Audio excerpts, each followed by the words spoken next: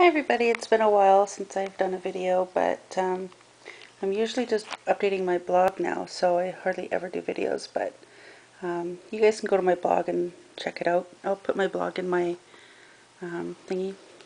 Anyways, this is just something I threw together starting last night, Sunday night. I just had one of those Michael's round wooden boxes. And I started painting it. Well, I painted it for the most part inside and out black. And I just had it up on my shelf for like a month or so. And I just didn't really know what I wanted to do with it. And then I got an idea of what I wanted to do with it. And I wanted to use this Once Upon a Time paper, but I couldn't line up the paper well enough to get it all to fit. And I thought of just using the flowers, and then how do I get the fairies on there, blah blah blah. And then I thought, well, I'll just use this paper because I don't really want it in my bag because I'm going to be taking this with me. And have you guessed what I'm using it for yet? Anyways, I'm going to take this with me everywhere I go, hopefully many times in the next few months.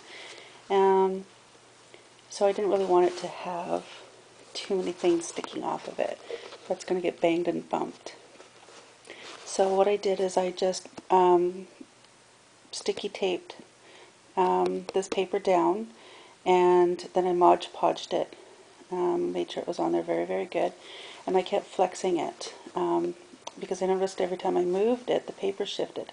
So I made sure that I flexed the paper as it was drying by just opening and closing the flaps a lot, and just that's pretty much all I did. And then I didn't like how open these sides were. These sides were just black.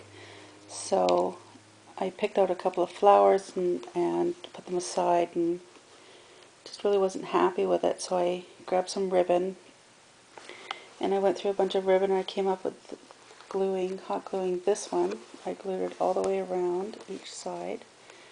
And then I took off this knob, and I cut out one of the fairies, and I put glossy accents all over it to keep it down.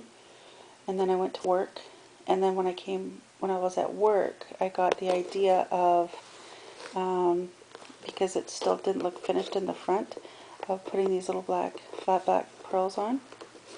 And then I wasn't sure how to use this tie. I had this ribbon in here, but it wasn't flexible enough. So I ended up using this type of ribbon, but I'm not so sure that's going to stay. It's actually pulling down on that button quite good, or that knob or whatever. But anyways, so we'll see how long that lasts. And then now you're going to know what I'm using this for. Anyways, I glued it all down, and then I glued the flat black pearls on here as well. And then I'm using it for my sunglasses. Pretty neat, huh?